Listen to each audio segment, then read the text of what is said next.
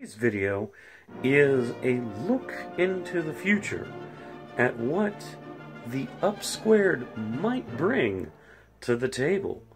So if you already have an up board, is it worth upgrading? Or if you're just looking to get an upsquared, what could you look potentially at getting performance-wise out of the CPU and GPU? And this video, we're going to take a look at that. So let's get to the voice server. Okay, so as you can see here, we are getting ready to run a Geekbench 4 test on the up board. So once we hit start, I will go ahead and start fast forwarding until the end.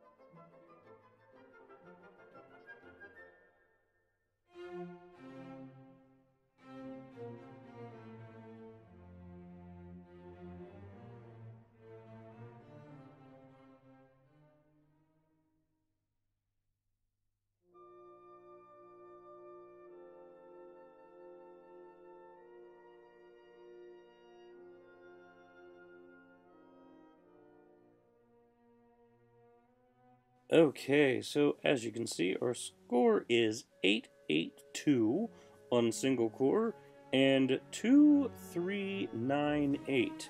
Now, let's jump over to my substitute upsquared, since they're not out yet and I don't have a copy, sample, and let's see how theoretically the up squared will do. Alright, let's see what our up squared analog can do.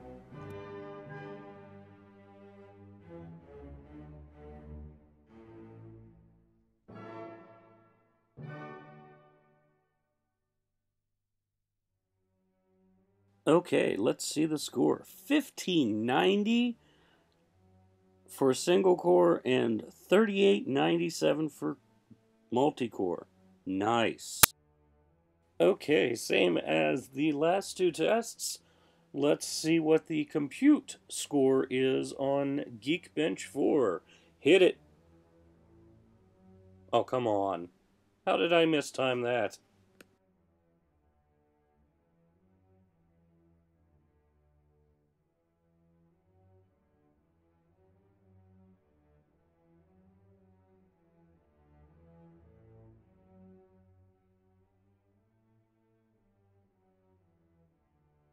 Okay, so as you can see, our score is 5,637. So we are going to now jump over to the vMac as our analog upsquared and see what it looks like. Okay, so here is the analog upsquared. Let's see what it can do.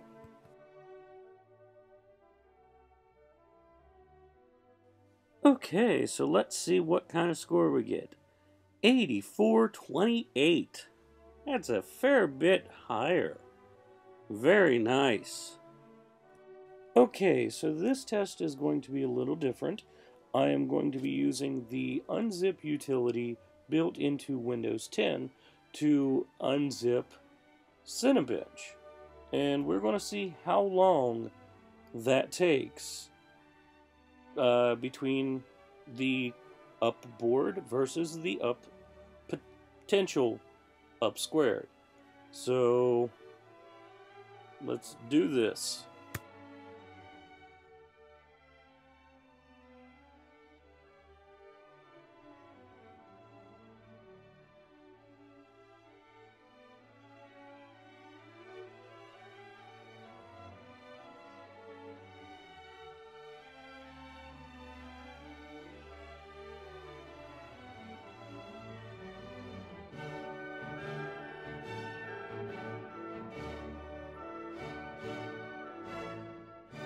I'm honestly quite astonished how long that took. 9 minutes and 53 seconds. Okay, let's jump over to the upsquared analog and see how good it did. Okay, let's see how the upsquared analog can do.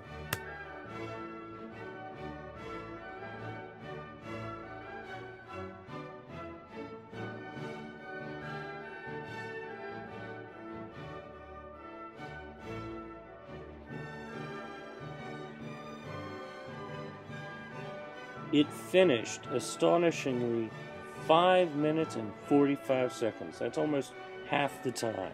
Okay, so now it is time for Cinebench on the up board. Let's see how this does.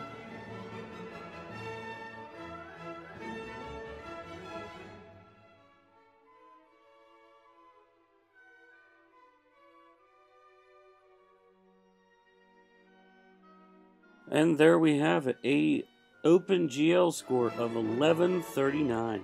Not bad. Okay, let's see what the upsquared potentially can do.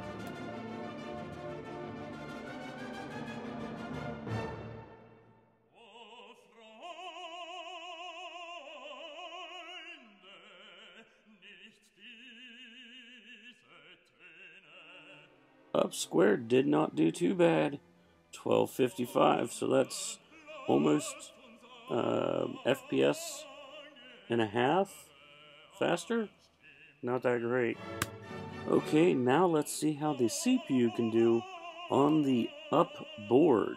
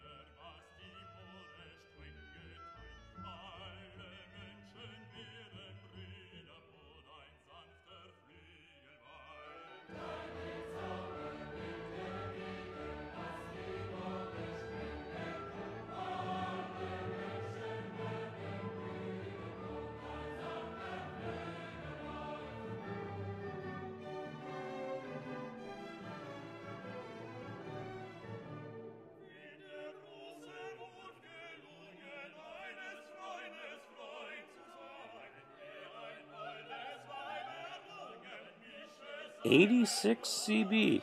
That's not terrible. I've seen some Y processors do up to a whopping 99, so not terrible. Now let's see how our upsquared analog will do.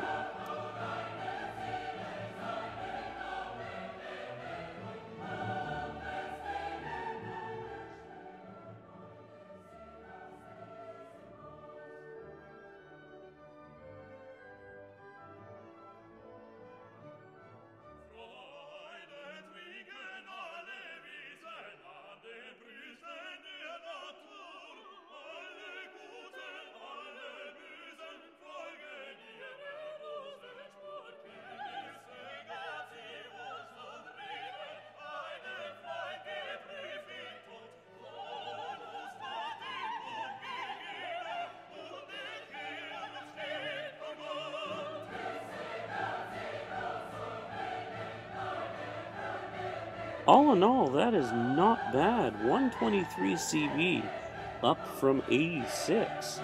Not a bad little jump. Okay, up next is the up board running Valley Benchmark Basic.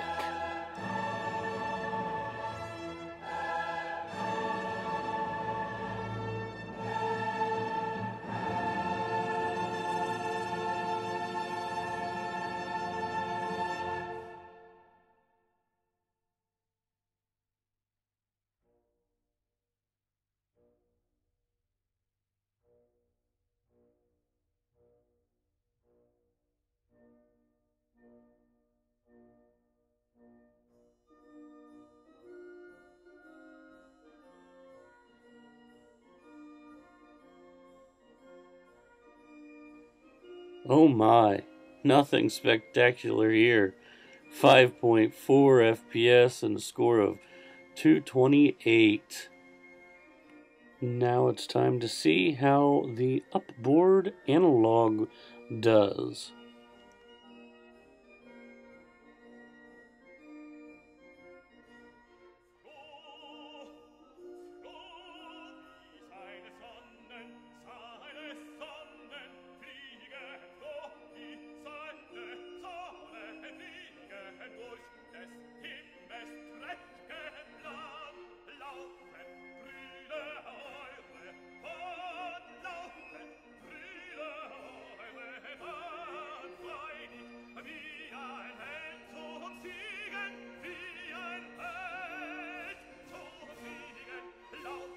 Okay, so that is a whopping 5.6 FPS, and the score is 233.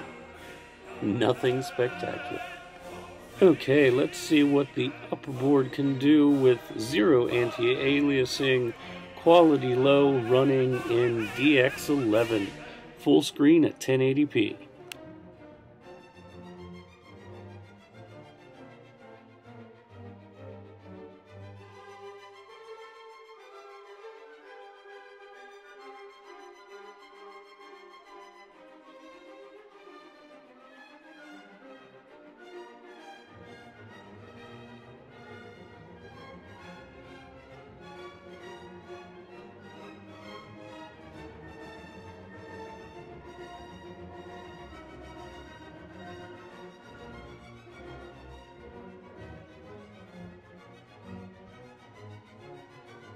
Well, look at that. 0.1 FPS faster and 1 point faster on the score.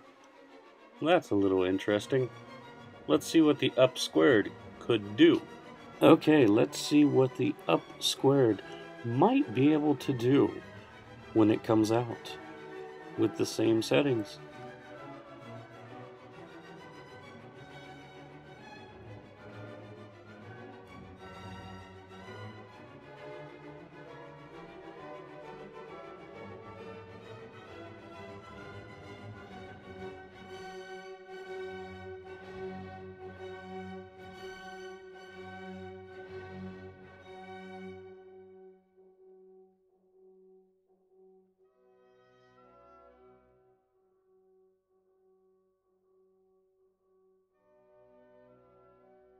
And we are looking at 6.6 FPS and a score of 276. That's not terrible.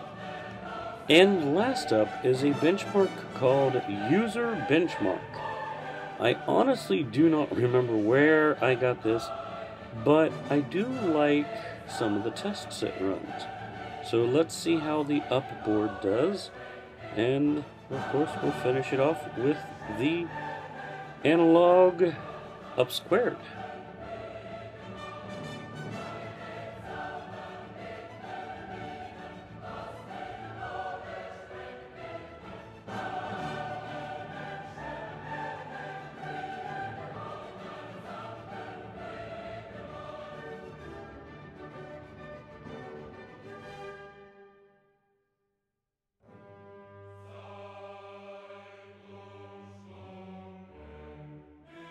Okay, so score-wise, the upboard got 11% gaming, 20% desktop, and 13% workstation.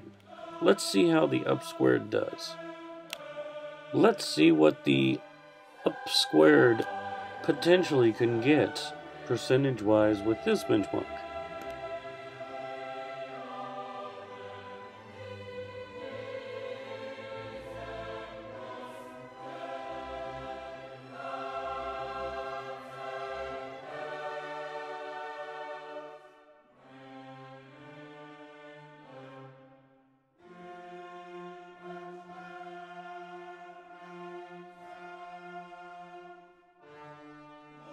Okay, in this one we are looking at 12, 31, and 15.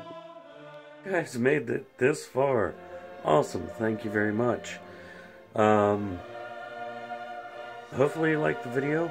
As you can see, the upsquared, when it does come out, will offer some benefit CPU-wise.